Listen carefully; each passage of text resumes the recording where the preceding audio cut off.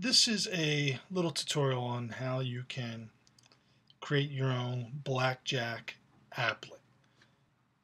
Now I'm providing you with the code here in several files and some images as well that you'll use.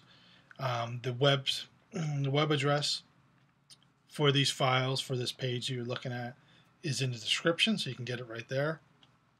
So what you're going to want to do is go into BlueJ. That's the compiler, Java editor compiler that I recommend.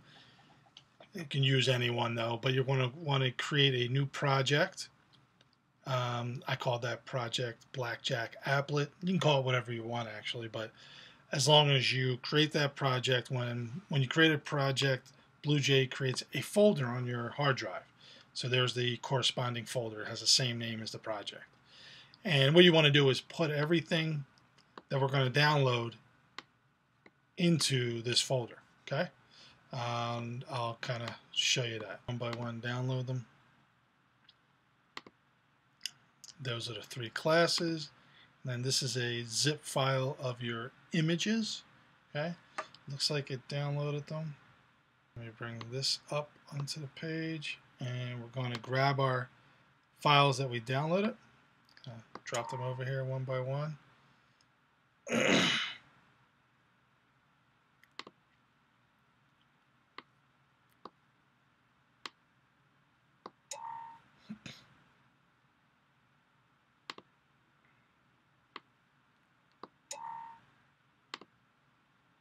And our zip file.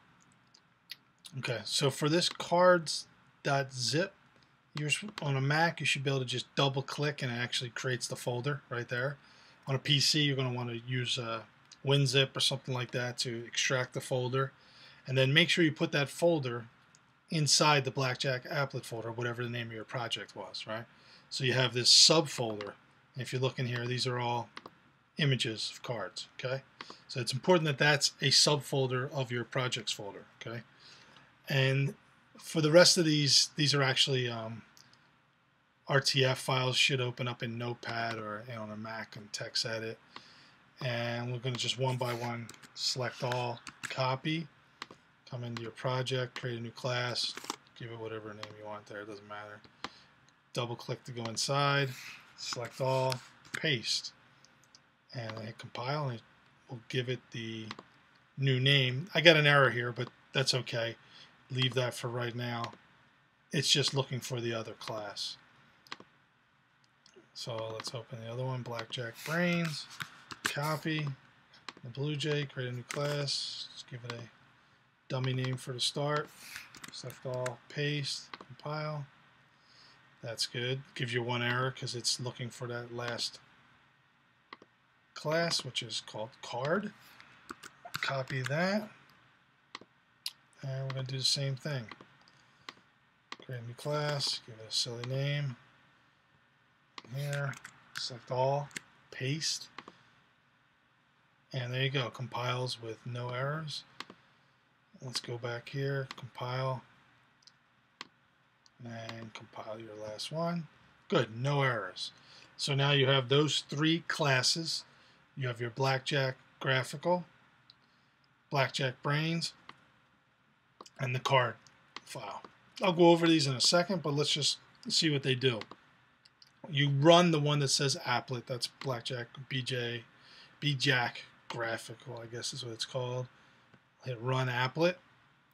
You can go with the standard, which is 500 by 500. Make sure it is 500 by 500. I think that's what the game's based on. Hit OK. And it brings up your interface here. Click on the green chip to bet money. If you had bet too much, you click the red to subtract it. Say we want to bet $20. You click on the place bet button. I have 18, so I'm going to stay. So I'm going to choose player stay. And that's a push. Hit play again. Since it was a push, we didn't lose any money. We're going to go for big money this time. We're going for 40. Ah, nice hand. I'll stay.